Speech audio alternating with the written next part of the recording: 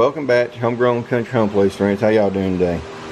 Well, I'm out in my shop and I'm fixing to do some maintenance on our 2017 Subaru Forester, and I thought I'd show y'all a little bit what I'm doing today and show you under the hood of Subaru Forester.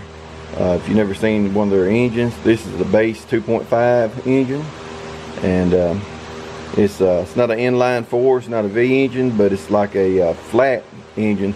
It's got the cylinders running this way, and it's got a head on this side and a head on this side, and it sits a lot lower in the vehicle, and so it's a little bit different engine.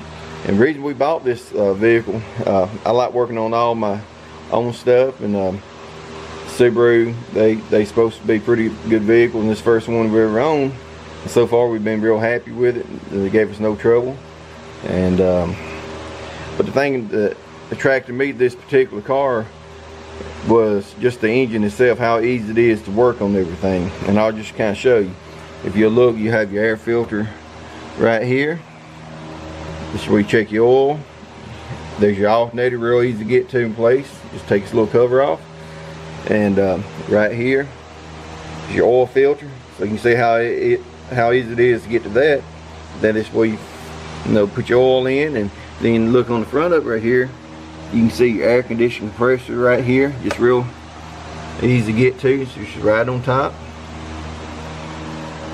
Then down in here is your water pump, down in there, easy to get to.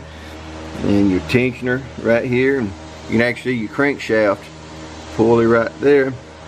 So everything's real easy to get on this engine.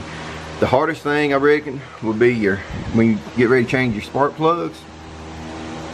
Look right down in here, right down there, you have a ignition coil here and right over here. So you have two on each side. So that looks like the toughest thing to get to. Then you see right back here is your starter right there. So just everything, your battery right here, just on the corner here. So everything's real easy to get to on this vehicle. To work on it. And so I just want to show y'all that. I've always been a little fascinated about how they designed this particular engine, and so I just want to share that with y'all. But I'm fixing to get busy, get my oil changed, and we'll be back in a little while.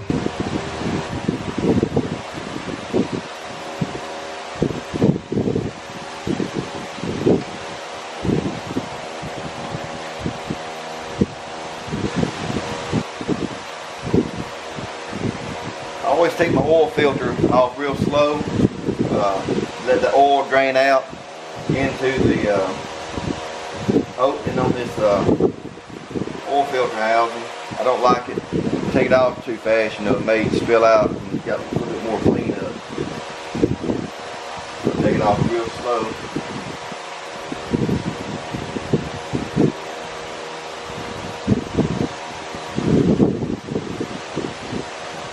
See how quick and easy that was to take off, and I'll just show you this right here real quick. How it looks there. Kind of looks, it don't make a mess. Just take your time, take it off slow, and it's just very little cleanup you gotta do.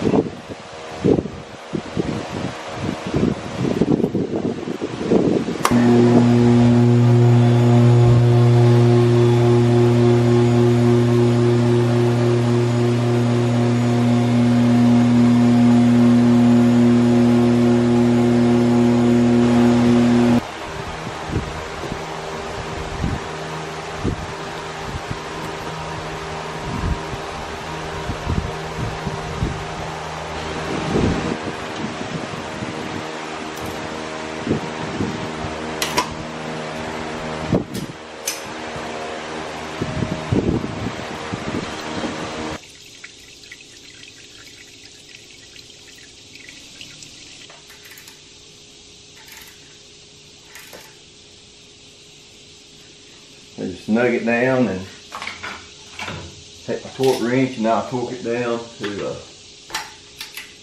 30 foot-pounds. It calls for 32. I always just torque mine down to 30.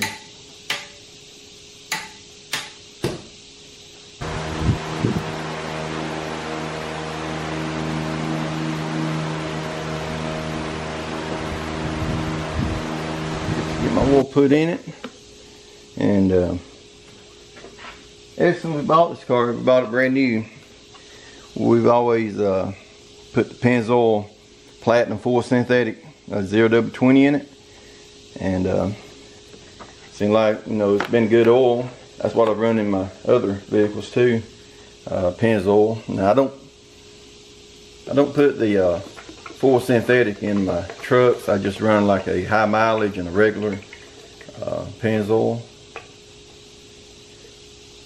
I ran Valvoline in them before, and that seemed like good oil. I don't really care for castor oil. Took one of my engines apart one time, having to do intake gaskets on it, and up to that point, I think it had like 70,000 miles on the 97 F-150, and up to that point, it had probably maybe 80 or 100,000 miles, somewhere in that range. And that engine, in the valley of the engine, it was gummed up, and I switched oils to Pennzoil after that. But most oils are good. I just don't know. Maybe just that engine design that was bad. But I switched from that castor oil. I didn't use it no more. So I'm putting 5 quarts in here, and I'll check it, make sure everything looks good, crank it up, and maybe y'all find this video a little interesting. I know it's pretty basic doing the oil change, but I just wanted to bring y'all along and let y'all see my Subaru Forester here, and kind of what it looks like up under the engine and everything. So appreciate y'all coming along, watching videos. Appreciate y'all, and as always, friends, from our family to yours, y'all have a blessed day. We'll see you later. Bye bye.